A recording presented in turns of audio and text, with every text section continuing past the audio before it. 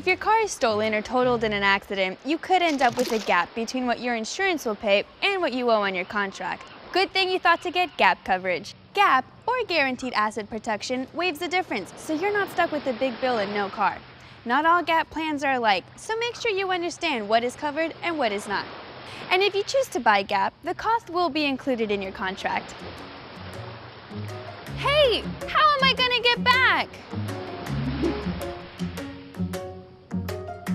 No way, not doing it.